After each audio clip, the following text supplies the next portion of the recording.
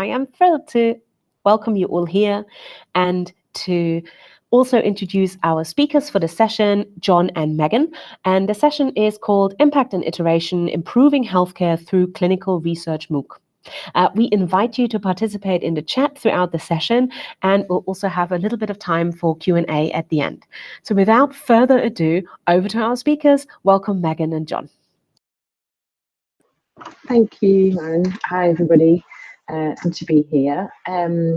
I'll just introduce myself and then I'll pass over to John. So I'm Megan Kime. I'm Interim Director of the Digital Education Service at the University of Leeds. And I'll say a little bit more slightly later on in the presentation about our service and how we've partnered with NIHR. But I'll pass over to John to introduce himself.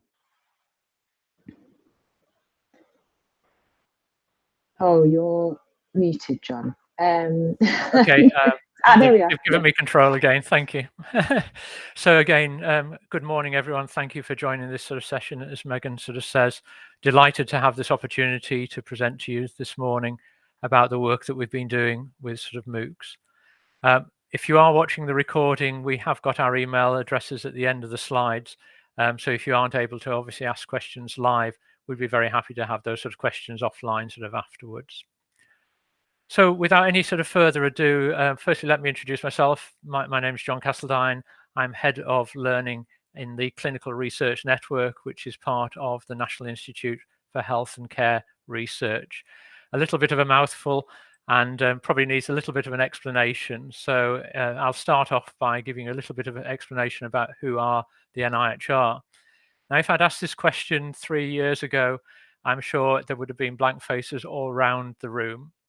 Hopefully, with the pandemic, the NIHR's role has become much more visible in terms of what we do across England and sort of beyond, in terms of enabling and delivering world-leading health sort of research and care research as well. So you do see a number of members from the NIHR appearing in national sort of media, certainly over the last sort of 3 years. The National Institute for Health Research is, however, a virtual organisation. It's made up by a series of contracts that are issued by the Department of Health and Social Care. And it's one of those contracts that was issued to the University of Leeds, along with Guy's and St Thomas's, for running the Clinical Research Network, which is why you sort of see myself and Megan come together today to talk about the MOOCs that we've been running, a partnership between the National Institute for Health Research and our host, the University of Leeds. And just before I move on to the next slide, one thing I would really like to acknowledge is that health research is only possible through the efforts of patients, carers, members of the public that co-create the research with us and volunteer to take part in research studies. So a critical part of the research infrastructure is public and patients, alongside obviously the researchers that we support. So why MOOCs? Why are we interested in MOOCs? Why have MOOCs been a really useful sort of tool that we've been deploying in the National Institute for Health and Care Research? Well, firstly, our role is to support the NHS and other organisations build and maintain the capacity and capability of the research workforce.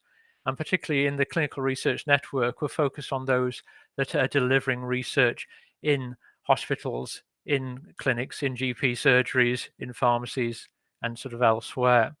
So we look to support that network of individuals across the whole of the country. But of course, it's wider than that as well. We really need to engage with the full clinical and healthcare sort of workforce. Your GP may be the person that could alert you to a study that may be suitable for you. Likewise, the pharmacist. Equally, we want to ensure that as many clinicians as possible are aware of careers in research and the role that they can sort of play, if you will, balancing a clinical role with their sort of research role. And again, I come back to the critical role of patients and members of the public in partnering with us in any sort of research sort of study. And just to give you a sort of sense of some of the numbers, the research delivery workforce that we directly support is of the region of 10 to 15,000 people spread across England.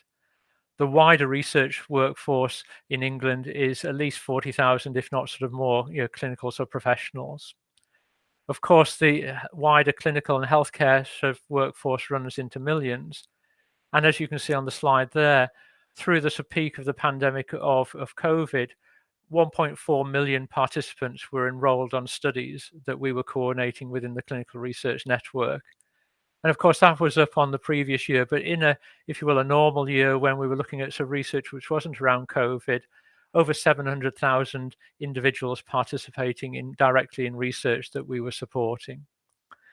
So in addition to formal education that we sort of support, in addition to what members of the public may learn through social media, there's a key role for us to engage using the channel of MOOCs in terms of its open access, which is fantastic for engaging these large numbers of people, both clinical professionals and members of the public, bringing greater awareness about what is health research and the different roles that individuals can play. So a little bit of an introduction to the NIHR and why we fit into the system with the University of Leeds. As I say, it's been a really great partnership with colleagues across the University of Leeds to make it live the MOOCs and really bring the advantages of MOOCs into the NIHR. So with that, I'll turn to Megan to talk a little bit about the digital education service. Thanks, John. So just very briefly, colleagues may or may not know, University of Leeds is one of the founding partners of Future Learning. Future Learning is the platform that the MOOCs that we'll be talking about in a little bit more detail run on. And the digital education service at Leeds has developed over 120 courses for the platform since its launch in 2013. The portfolio of courses that we've developed and that we run are for a number of different purposes. So some of the key things that we have tried to do with the courses that we've developed include courses aimed at pre-university, so 16 to 18-year-olds thinking about university study, either to help them understand a little bit more about the subjects that they might be wanting to study, but also for skills development to help them with that move up into undergraduate study. Then also courses aimed at our own students and undergraduate students elsewhere for skills development, or indeed for them to think about transition to taught postgraduate study. And then courses for kind of professional learning or continuing professional development in various different sectors. But most relevantly for our partnership with the NIHR, we've also seen a really important role that the platform and the courses we develop can play in public engagement and research dissemination and knowledge transfer.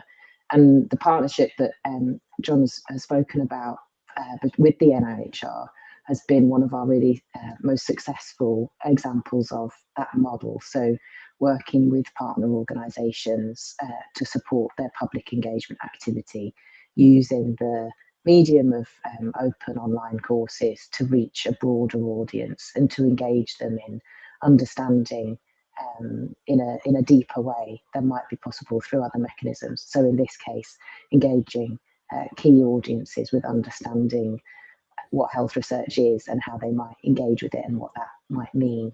And we have some other partnerships in the areas of digital skills and also in kind of arts and cultural organisations. And then so I'm going to pass back to John, who'll talk in more detail about the courses and how they've been developed, etc. But we'll just say at the end about how we've then kind of continued to partner with NIHR and others to think about the evaluation of the impact of courses and then use that to further our work. But I'll pass back to John now. Thanks, Megan. And we titled this presentation Impact and Iteration, and we really want to sort of bring alive the impact that this MOOC has had for us, but also, as you'll sort of see in a moment, we've introduced more recently a second sort of MOOC, and that allows us to do a little bit of a compare and contrast between these two courses, and that helps us with the iteration. So if I start with the long-standing sort of MOOC, a massive open online sort of course that we've been running, Improving Healthcare Through Clinical Research. We launched this not long after the University of Leeds, along with Guy's and St Thomas's, won the contract to operate the Clinical Research Networks Coordinating Centre. So this launched back in November 2015, And as Megan sort of says, through the University of Leeds working closely as a partner with FutureLearn, this course has sort of sat on the FutureLearn sort of platform. Since its launch at the very end of 2015, over 46,000 learners have enrolled on the course. And as you can sort of see by some of the sort of stats there, it has been very well regarded in terms of the sort of various sort of ratings, very sort of positive sort of feedback that we've got from the course. It was structured, is structured as a 4-week course. And if somebody wants to work through all the activities, a typical learner will probably take 4 hours per week, so 16 hours in total to work through all the sort of content. The activities, the modules, if you will, in the course are very much sort of video based. They're very much sort of focused on our lead educator, Professor Alan Gore, who takes the individuals through this sort of 4 weeks of journey to bring alive the process of clinical sort of research. And when we started the course, we offered it in very much a cohort model. So there was a waiting list, people sort of signed up, and then 3 times a year we ran the course when it was sort of available to people, and it was very actively sort of moderated during that sort of time.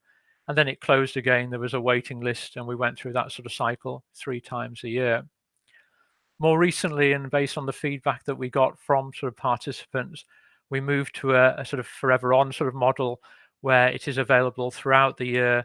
It is sort of actively moderated in sort of waves, but there is sort of some ongoing moderation throughout the year. And we tend to reset the comments on an annual sort of basis.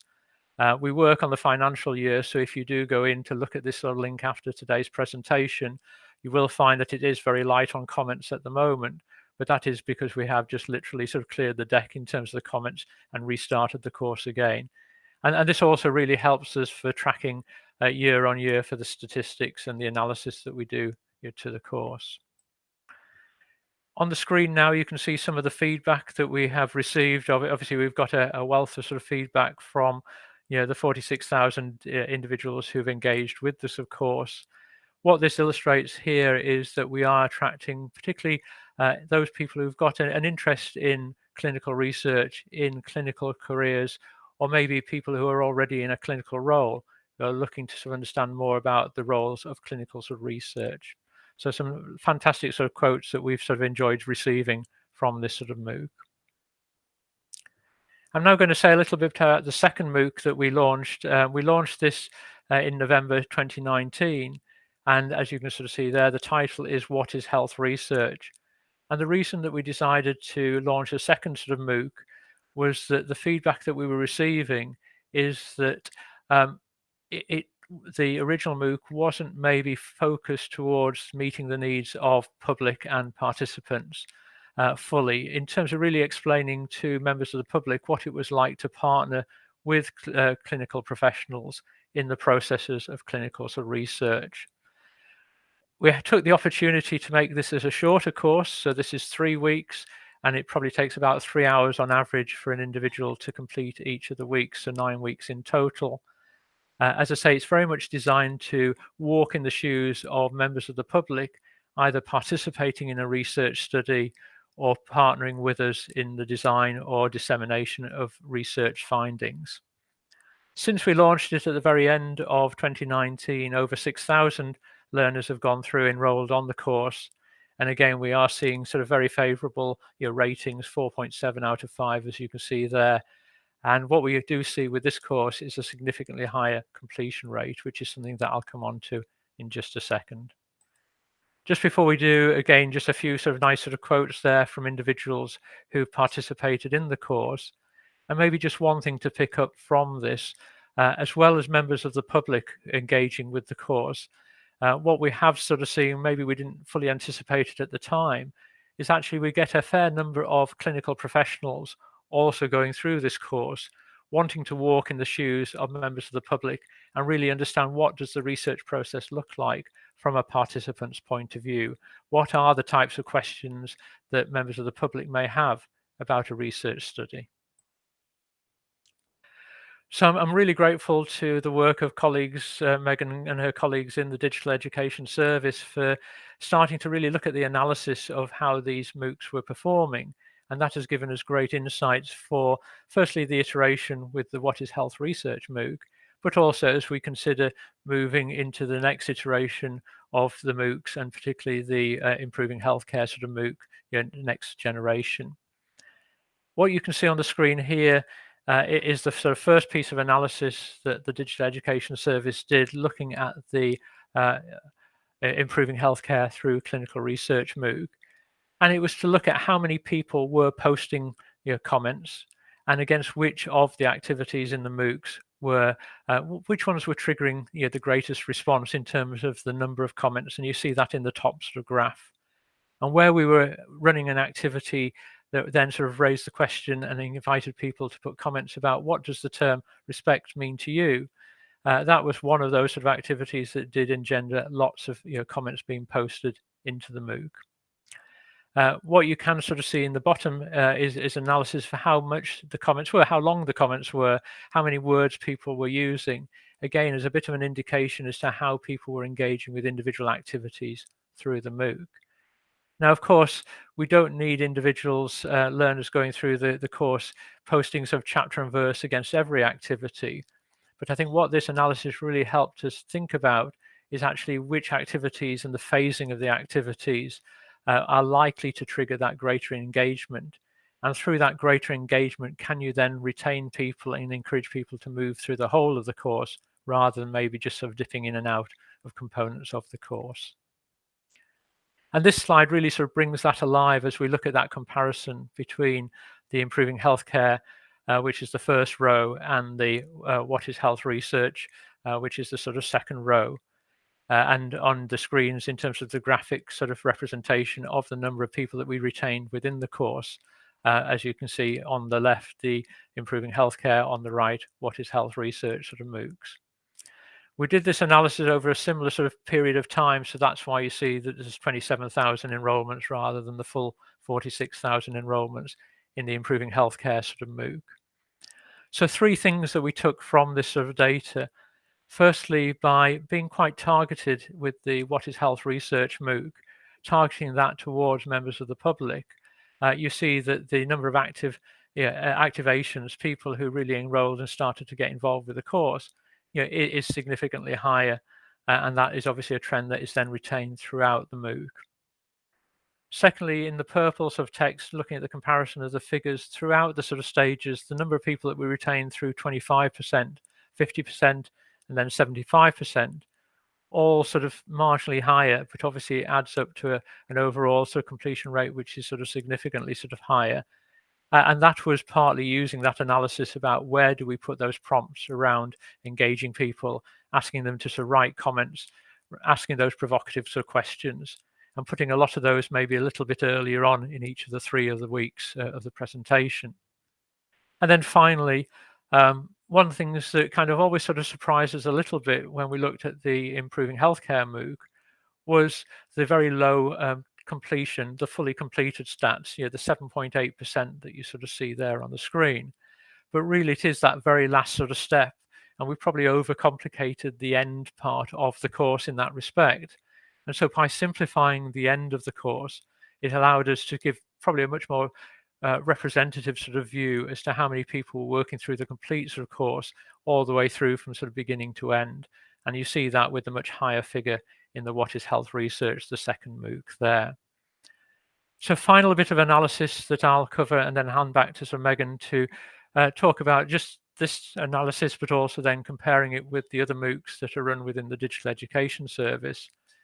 And we looked at the demographic data, and as you can sort of see on both courses, most of our learners are female. We are attracting a large number of individuals in that sort of age group of 26 to 35, and individuals who are working full time. But when you dig into a little bit more detail, unsurprisingly, the What is Health Research MOOC, which is attracting members of the public, we see a much larger number of people who are retired or not working. And sort of obviously, likewise, that correlates to a slightly sort of higher age range. So that wasn't a surprise, but again, I think it helps illustrate that we are targeting that MOOC towards a particular demographic. So with that, I'll hand back to Megan. And if there's anything you want to say about these slides, but then certainly please go on and talk about how you did that analysis comparing the MOOCs that were running within the NIHR with that wider portfolio that you run in the digital education service? Thank you. Thanks, John.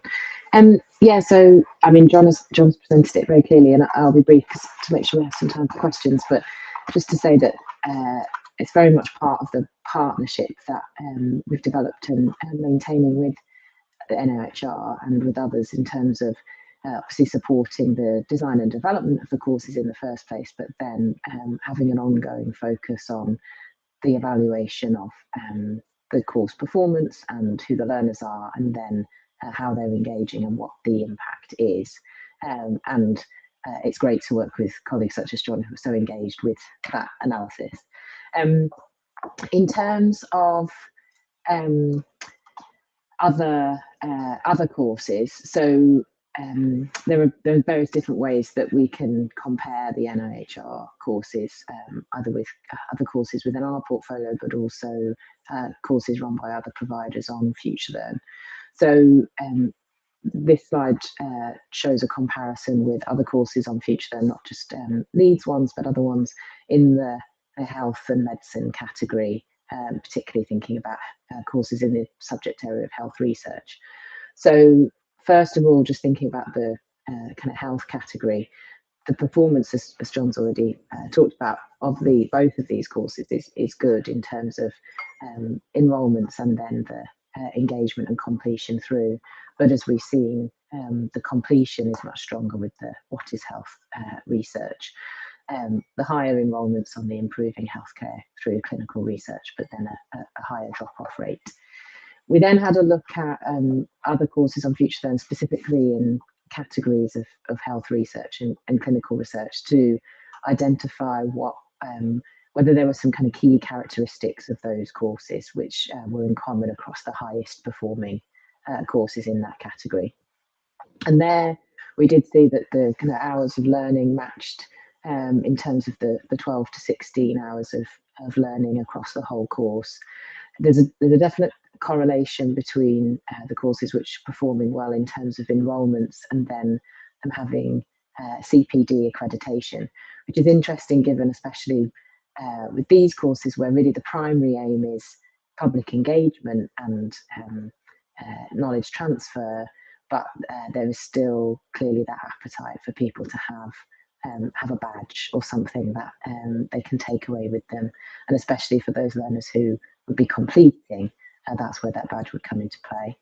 And then there did seem to be a trend towards courses that had a general research skills focus being high performing, again suggesting that although we're aiming these courses to public engagement, as John's already said, there is also the element of clinicians and others wanting to upskill themselves as well, even through the What is Health research course in terms of understanding that research participant perspective.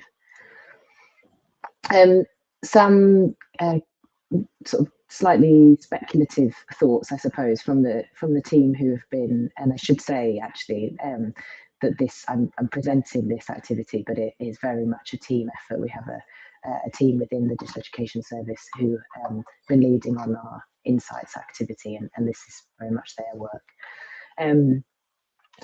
More recently, they've been looking at our courses across our portfolio, but including the NOHR ones, and thinking about shifts in FutureLearn's model in terms of how content is presented to learners, especially learners accessing courses for free without either subscribing or paying to upgrade for a particular course. We do see that most learners tend to skip kind of assessment content and introduction content and are heading into the bits of content that they are most valuable to them. And so some of the simplified design that John was talking about for the second course kind of speaks to that. We're also seeing, although this is very early because it's a recent change, but colleagues may be aware, FutureLearn have recently shifted to, for learners accessing courses for free, that content is becomes available week by week, so you can't kind of work through a full 3-week course in 1 week unless you are subscribing. And that it does look like that might be having a negative impact on those free learners and their drop-off, as you might expect.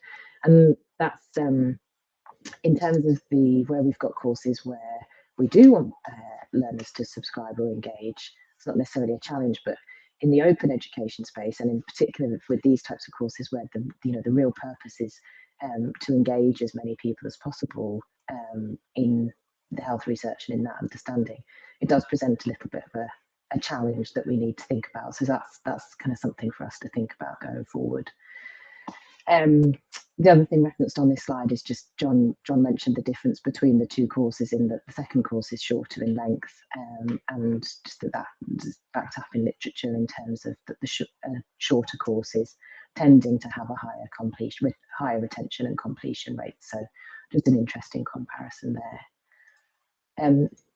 Just very quickly, so make sure we don't run out of time. As I say, we're keen to work in partnership with colleagues such as John on continued evaluation, and there's a number of different areas that we want to look at there. I won't go through them all.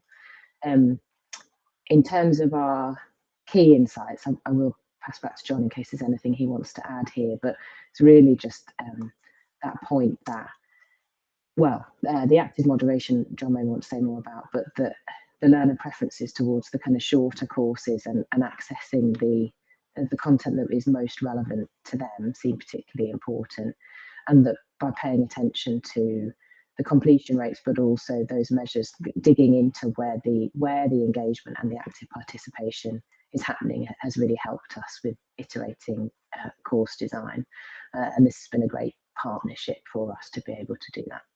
I'll just pass back to John for any final thoughts. Thanks, Megan. And just really to highlight that first sort of bullet, that from day one, we went with a philosophy of actively moderating and respecting everyone who sort of put comments in. You deserve sort of a bit of a response. So our team of lead educators and moderators trying to be as sort of welcoming as possible, encourage as many sort of questions as possible, ensure that people feel that there are individuals supporting that learner journey at all the points through the year. And I think one of those, that's given us a lot of sort of good feedback, that along with everything else that we're talking about is part of the reason we're getting the metrics that we are getting on these two MOOCs. Thanks, everybody. This is Maren again, the moderator. Thank you so much.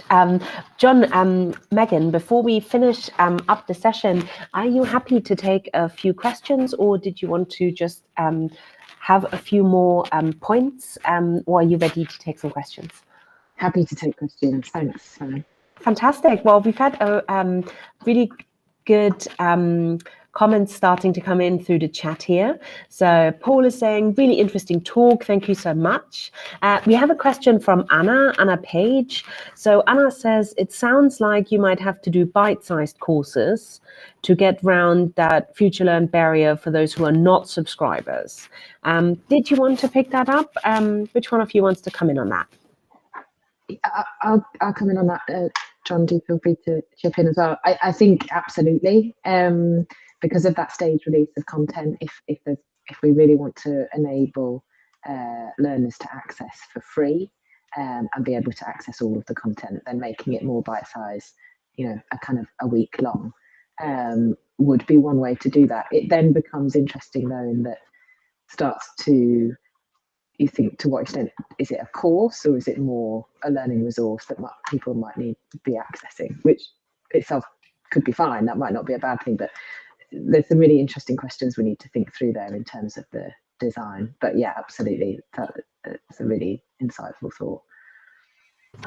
Thanks, Megan. John, did you want to come in on that? I think just to add that we fully understand that FutureLearn have a platform to run. They need to have a freemium sort of model. They do need to think about the sort of the financials. Equally, as Megan is sort of saying, that we do want to ensure it's a great learner experience, and people aren't so frustrated if they do want to move through the full sort of course quickly. The other thing I'd sort of say is that we also educate people that the clock starts ticking once they've sort of subscribed to the course. So not to sort of sign up for the course, leave it a couple of weeks, and then get frustrated that you haven't got the time to sort of complete the course. And I think that's really just about learner education. That's a really good point. Thank you. We have time for one more question. This question is from Paul here in the chat. And he's saying, I was wondering if you're finding data that supports the shift to bite size in terms of student engagement or similar. So are you finding data that supports the shift to bite sized in terms of student engagement and so on? Yeah, so we do. I mean, to be honest, the majority of the courses that Leeds runs on FutureLearn are fairly bite-sized in terms of length, in terms of kind of number of weeks and content. So the courses I mentioned, which are aimed very much at students or potential students kind of coming to university, are all 2 weeks and kind of light content within each week, kind of a couple of hours per week. So they are pretty bite-sized, and that was a deliberate decision based on really wanting to get that engagement, but to kind of not demand too much in terms of the engagement. That really it's a taster, and that's the kind of aim of the experience. I guess the challenge is where for the particular audience or the purpose of the course that you're aiming for, you're wanting to take people on a more in-depth journey. It's then how we make sure that we can do that whilst retaining that engagement. In terms of the data, the data I mentioned in terms of or kind of initial indications based on the more recent shift is really just an initial indication. We need to do some kind of proper work on that to make sure that what seems to be happening actually is. So that's kind of work in progress at the moment. Thanks, Megan. That's really interesting. So I think we're nearly at the end of our time. But before we put our virtual hands together and give you both a big thank you, just any final comments from you, John, or you, Megan? I just firstly, thank you for everyone for participating today, hearing what we have to say. And just reiterate what I said at the beginning, if there are questions when people reflect on this or see the recording, we'd be more than happy to hear from people, and our emails are on the screen at the moment. Thank you. Well, yeah, I would just echo those thoughts. Absolutely. Well, thank you so much very much for joining us here at OER23, and thank you to everybody in the room. It's been a really thought-provoking session this morning, and the recording will be made available. But I'd also like to encourage all of you to head over to the Discord channel. There's a dedicated chat for today's sessions. So if you want to post slides in the chat there to share them, please also continue to follow the OER hashtag on social media and share your work more widely this way. From everybody here at OER23, see you at the next session, and thanks again to our presenters for a really wonderful session today. So thank you very much, John, and thank you very much, Megan.